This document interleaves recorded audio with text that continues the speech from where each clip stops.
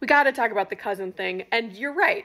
Eleanor and Franklin Roosevelt were technically cousins, but it's actually a lot more complicated than that. It's actually like not as gross as you think in one way, and then weirder than you think in another way. So I'm not coming on here to like defend marrying your cousin, but I do just want to add some complexity to the conversation. So first off, they were fifth cousins once removed, which is very distant.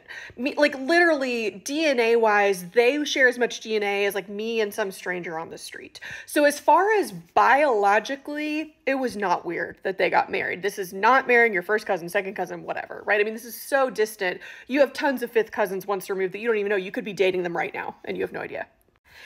Now, what is a little bit more complex and potentially weird about their relationship is that they knew they were part of the same family tree, right? So yes, they're distant cousins, but they were both Roosevelts, right? They were both part of this esteemed Roosevelt family tree. They were part of like two very distant branches, but they knew each other, right? So biologically, it's not weird, but emotionally, is that kind of weird? Like, for example, they would see each other. They would kind of spend summers together at big family gatherings, or sometimes they would see each other at Uncle Teddy's house, right? Teddy Roosevelt he was the uncle of Eleanor and then was a kind of distant cousin of Franklin, but was very involved in both of their lives. So again, the question is, emotionally, was this strange? Like, were these two kids that grew up as family and then ended up getting married?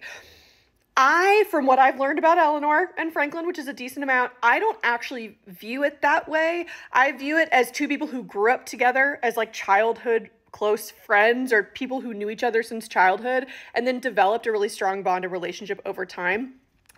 I don't think that their relationship was that romantic at all to begin with. We know a lot now about the personal lives of Franklin and Eleanor to know that they had other people in their lives that were maybe serving that role. That this marriage seemed to be, yes, a political marriage, but also like a deeply maybe platonic love for each other's minds. Like, we know that when Franklin was off at college, he was like writing letters to Eleanor and sending her books that he was reading at college. I mean, like, I'd love to hear your thoughts on this. Like, Eleanor was taking him to the tenements where she was volunteering in New York City, being like, this is how poor people are living. Like, we need to do something about this. They seem to genuinely like see themselves as this kind of political partnership. And it was based on, this long relationship of knowing each other since children and having this connection, both being closely connected to former President Teddy Roosevelt. So again, is it weird? I don't know. We can really only ask them, but I do just want to clarify that it's not biologically strange. Do with that information what you will.